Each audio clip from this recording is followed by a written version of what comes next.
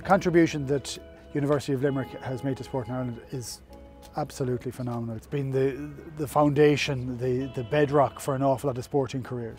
I'm absolutely delighted to be inducted into the University of Limerick Sports Hall of Fame. My face up there with all those great guys who've been through this establishment or who have been associated with it over the years. I'm honoured to be in the company of Fiona Coughlan from Rugby, who's just had such incredible success over the last number of years, and the chance to see Brian Lohan. I'd hoped at one stage in my life I might have been able to share a jersey with him, but that never happened. But I can be up on the wall here inside the university.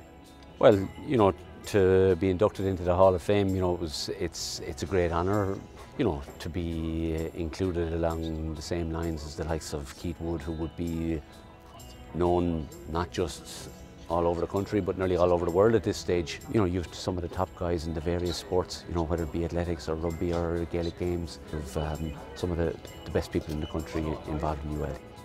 As Ireland's sports campus, we've never been short of inspirational sports people to look up to celebrate and to support.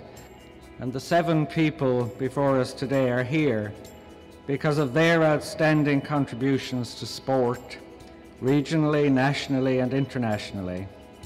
Here on the walls of the beating heart of sport at UL, the arena, a facility that contains so much hunger for achievement, so much ambition. We have shared in your jubilation and in your heartbreak.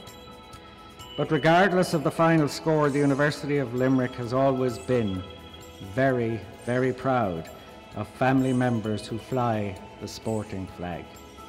Ruth Mila Mahadriv, Blair.